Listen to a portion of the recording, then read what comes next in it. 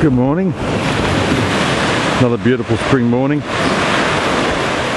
Just returning from a bit of a stroll along the beach, and this fella wasn't here before. And as I said, it's amazing the stuff nature throws at you when you keep your eyes open. Have a look at the size of this starfish here, or sea star if you like.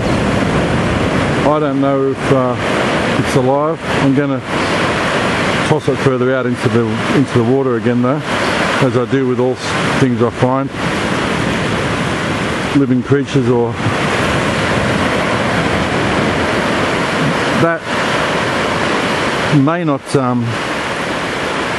show up really how big that is on this, but let me just zoom in a bit first and show you you can see the bristles that it walks with along each arm.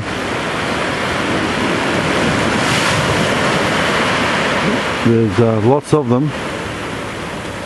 Really sort of millipedal kind of look to it. The skin on it, well, the patterning reminds me of a lace monitor.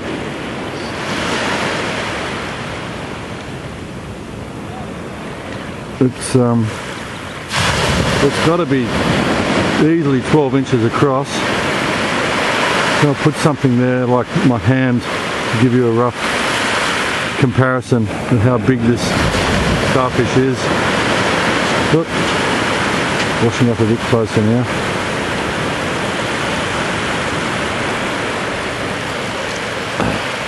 Here's my hand, fully outstretched. I've got fairly long fingers. A lot of guitar players and so on do.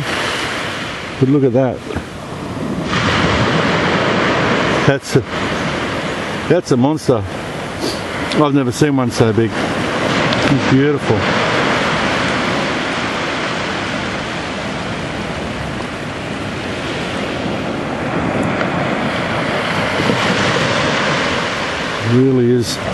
Really is a magnificent specimen of sea star.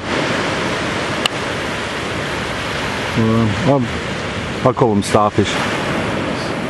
Call them what you will. It's a beauty.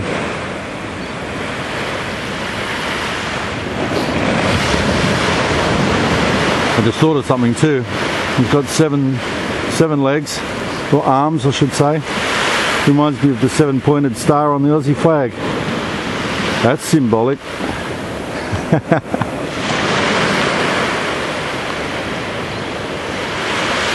If anyone knows exactly what sort of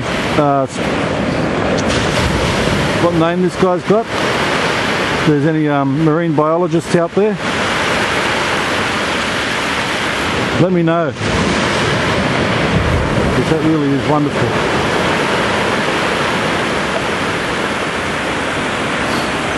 I'll fly him back out there. See ya.